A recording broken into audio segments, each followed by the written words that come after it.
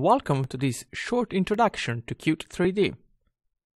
My name is Giuseppe D'Angelo. I am a senior software engineer at KDAB, where I work on a number of software projects as a developer, as a project manager. I am also one of KDAB's trainers. And today I would like to tell you a little story about this new technology that we have developed and added into Qt. Qt 3D allows you to easily add 3D content into traditional 2D user interfaces. So, what is Qt 3D in the first place? Qt 3D is a new Qt module. It's fairly new. We at KDAB have worked on it in the last few years. It's a module that allows you to easily create a 3D scene, visualize it in your application, and interact with it. At its core, Qt 3D is actually more generic than just 3D. When designing it, we took inspiration from modern game engine architectures. So we decided to build what is actually a soft real-time simulation engine, which is, yes, able to display a scene, a 3D scene at 60 frames per second, but it also is more generic than that. This allows us in the future to extend it with further capabilities, such as physics simulation or audio simulation, and also allow application developers to add their own domain-specific aspects into this simulation engine.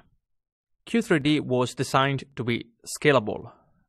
When we design a scene in Qt 3D, and I'm going to show you an example in a few slides, what we add in there is a very high-level description of what's inside our scene. This description is then used to generate a series of tasks, a series of jobs, and these jobs are actually run in parallel in a high-efficient thread pool, which is therefore able to scale amongst all your CPUs. Qt 3D was also designed to be extensible in the sense that you can extend what Qt 3D can do. Suppose that your application requires custom simulation domains, such as physics or audio. You are able to add them into the engine and have your scene use these custom aspects. And finally, we also wanted Qt 3D to be flexible in the sense that we did not want to hardcode any specific 3D rendering algorithm or strategy. When using Qt 3D, you can provide a description of how your scene needs to be rendered. And this allows you to create all sorts of special effects, custom rendering passes, and so on. Now, this does not mean that you need to do all of this when you want to render something. Qt 3D comes with convenience, actually a lot of convenience for you to be able to quickly assemble a scene and visualize it on the screen. However, when we built that convenience, we did not take any shortcuts. If you need some custom rendering, you are able to express it inside Qt 3D and so visualize your scene in a unique way and really bring your application to the next level. And from an API point of view, Qt 3D comes with both C++ and QML APIs, so you can choose to use either or both, depending on your application needs. The two sets of APIs are identical, they literally mirror each other, so there is nothing that you can do in C++ that you cannot do in QML and vice versa. So for this reason, and in order to keep the code simple, I'm going to show you a QML example, but trust me when I tell you that the very same code can also be translated to C++ and used in C++. So why does Qt 3D exist? What are its benefits? Doesn't Qt already come with the OpenGL integration? Well, that's true. Qt has always had a very good level of integration with OpenGL. However, if you ever wrote OpenGL code manually, you would know that low-level OpenGL code is extremely tedious and error-prone to write. OpenGL is a C API, it doesn't do much memory management for you, it doesn't do object management for you, so you will need to start abstracting away from raw OpenGL APIs quite soon in your application development. Also, it's not trivial to actually extract good performances out of OpenGL. As soon as you want all of this, you will basically start inventing a scene graph, and ultimately you will start laying down the foundations of what is Qt 3D now. Another major benefit of Qt 3D is its deep integration with Qt and Qt Quick, that is, the technologies that you are going to use to build the rest of your user interface. Yes, there is already a number of off-the-shelf 3D engines that you can use in combination with Qt or Qt Quick. The problem, however, with those engines is that typically they're black boxes. You will spend some significant amount of time to perform a first-class integration between the engine and your Qt application. And also, you will find yourself typically in a situation where you will need to translate data at runtime in order to feed this data into the 3D engine, and possibly do the opposite transformation back to read data out of the engine. So obviously we did not want that. That's why we decided, okay, this engine needs to go inside of Qt because we want this first-class integration with it. Also, another reason for not choosing a off-the-shelf 3D engine was that these engines typically don't work very well on embedded hardware on constrained resources anyhow.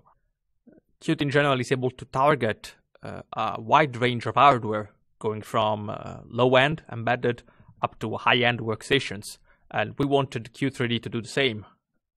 A traditional 3D engine usually targets only one of these two segments, but not both at the same time.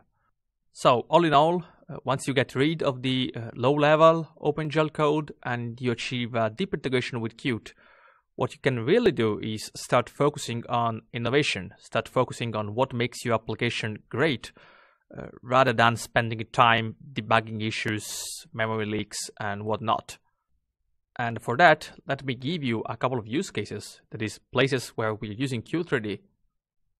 So, we have been using Qt3D in order to build scientific or medical visualizations. That's pretty obvious, since typically these visualizations have some 3D component, some 3D structure that you need to visualize, you need to interact with. We have also been using Qt3D in automotive, in the infotainment systems that you can find in any modern car. And also, we have been using Qt3D for machine status displays or interactive manuals. The idea is to immediately visualize what part of the machine the operator needs to act upon, or if there is a fault in the machine, what is the fault and what are the steps that the operator needs to do in order to solve it. Having a visual representation as a 3D model is much more effective than having a hard copy of a checklist. Also, we have been using Qt3D in games, video games, and augmented reality. And of course, the list could go on. It's really up to your imagination to find new use cases for 3D content these days. So let me show you one of these use cases. What I'm going to show you now is a screencast. It's a recorded video out of an embedded device used for automotive infotainment.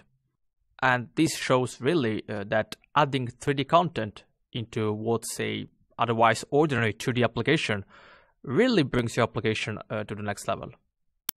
So let me start it. What you're looking at right now is a traditional, if you want, 2D application built using Qt Quick. It's a touch application. You can activate buttons, do various things. And even in these kind of applications, adding 3D content really delivers a lot of important information to the user in a immediate and natural way. So in this example, it is immediately clear that there is a problem at the front right tire. The user needs to seek assistance, perhaps inflate that tire a little more. And anyhow, all of this is made possible by the simple addition of 3D content into the scene. Also, this is an example of showing what is a custom rendering of the 3D scene. Not only the car, the ground are rendered with PBR shaders with nice reflections, but the tires are rendered using a bloom effect and a different color, as you can see, depending on the status of the tire. So we can really customize all the rendering that Qt3D can do, depending on what our artists tell us to do. Now let me show you an example of how we create a scene in Qt3D. Qt3D was built around a particular design pattern which is called an entity component system. In this system, what we have is that the elements in the scene, the objects in the scene, are represented by entities, and each entity aggregates components. A component is basically one distinct quality of a given entity. For instance, we got a component describing a transformational entity, so what is its position in the world. We got a component describing the 3D geometry of an entity, so what's the geometry that we need to render. We got a component that describes a material for an entity, that is, how do we render the geometry. This particular aggregation system allows us to extend what an entity can do by simply attaching or removing components at runtime. So, for instance, if we got an entity that takes part in a audio or physics simulation, we can add more components to it at runtime, and therefore then our entity will emit audio or perhaps bounce when it's launching our 3D scene and so on. This entity component system is basically translated directly into code. So this is an example of QML. It's exactly the same in C++, and in QML what we do is that we create an entity, we create a few components for it, and we aggregate those components in the components property of the entity. This particular entity has three components. It has a material, which is a Phong material, performs Phong shading. It has a transformation that perhaps rotates the entity along some axis, and it has some 3D geometry, which is loaded from a file on disk. So it has a mesh that comes out of an OBJ file. And let me run this code. So let me open Creator and see this code in action. So here we go. This is a very similar example. I've got an entity. I give it a name, Donut, and this entity aggregates a few components. A torus mesh, a material that does normal, diffuse, specular mapping, and a transformation. And this is basically the foundation of a 3D scene. Once I got this in place, I can run this demo, and this is what appears on the screen. Now, Qt3D also allows you to integrate the 3D content with Qt Quick. So I can also add something around my 3D scene, such as this side menu. As you can see, now I've got a 3D torus, which is nicely textured with this pattern. It is performing normal mapping. I can very easily change the pattern on top of it by selecting it from the menu of my application.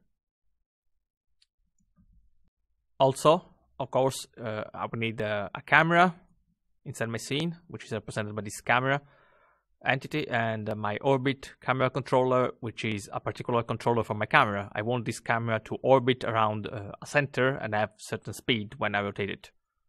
And that's exactly what this example is doing.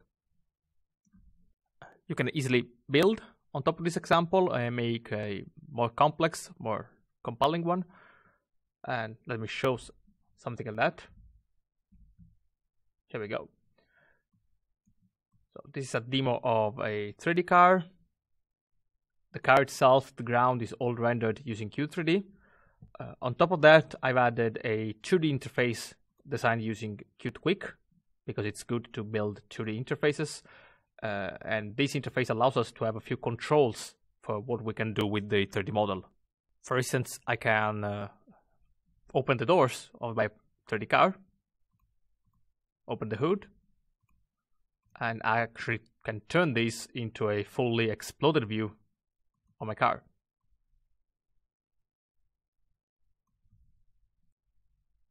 All of this is very easy to do in Qt3D by simply adding the right entities, the right transformations, and connecting them to the 2D elements of your user interface. We can also decide to improve on this and create a custom rendering for this car. So for instance, we can enable a clipping renderer, and as you can see, have a cutout of the contents of the car. All of this is possible only because we do control the rendering algorithm, and therefore we're able to provide a custom rendering for the car. So what do we get when we download Qt3D? So what are its features right now, and what are some of the features that are coming soon in Qt 5.9? In Qt 5.8, what we get is this very powerful entity component system, which you can extend to your custom domain, your custom simulations if you need to do so. We get a configurable renderer, which is data-driven in the sense that the description of what the renderer should render and how is provided by a piece of data inside your application. And as part of that, we provide a set of convenience materials, some of which are like traditional Phong shading, some of which are quite advanced. For instance, we provide PBR shaders inside Qt3D. Qt3D has already integration with Qt Quick 2, so you are able to embed inside your Qt Quick 2 application a 3D scene, which gets rendered by Qt3D. And also, Qt3D features a generic input framework in order to allow us to interact with the 3D scenes using a keyboard, using a mouse, or perhaps using some kind of 3D joystick. All of this is totally generic, and you can define your custom mapping between user interaction and what should happen inside the 3D scene. And some of the features that are coming with the Qt 5.9, there is a brand new animation framework that allows Qt3D to consume animations produced by applications such as Blender or Maya or 3D Studio Max. Your artists can create animations in these 3D editors and export the animations, and then you can play the animations back inside Qt3D. We've got support for 2D text and 3D text inside the scenes. So if you need to create billboards or labels that are part of your 3D scene, now you can easily create entities that have this text attached to them. And also there is the possibility of rendering Qt Quick 2 scenes into a texture. You can then apply this texture to any 3D content, any 3D model, and have the ability of interact with the Qt Quick 2 scene in a 3D environment, basically. We have also created some tooling around Qt3D. The first tool that I'm showing here is Gamma Ray, which is basically the Swiss Army knife of Qt. Gamma Ray is able to attach itself to a running Qt application and visualize some domain-specific high-level debugging information. So in this case, we are visualizing the geometries inside our 3D scene, and we can debug them. We can check that all the normals are pointed out correctly, that the right entities are visible, and so on. We have also created a job profiler that is a tool to debug the simulation which is running in the Qt3D's backend. The Qt3D backend is, as I said, heavily threaded, and as such, you may have bottlenecks in there that are not easy to find out or not easy to track down, and you need to identify the causes of these bottlenecks. And in order to do so, you can use this tool to basically visualize where time is being spent and what is generating these jobs. Finally, we're also creating a scene editor for Qt3D. This is basically an application that will allow you to easily drag and drop elements inside a 3D scene, so compose a 3D scene visually rather than by code. And that's it. Thank you very much for your time and your attention today. If you want to try Qt3D, please go to qt.io, where you can download Qt. And Qt3D is part of Qt these days, so it comes with the same installer. I hope you will have the chance of playing with Qt3D, finding it useful for your current or your next project.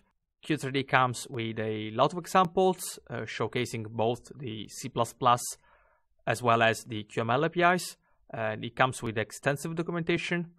And if you got any doubts whatsoever, feel free to contact us or ask a question on Qt mailing lists. You will find plenty of people willing to help you out. Thank you again, and bye.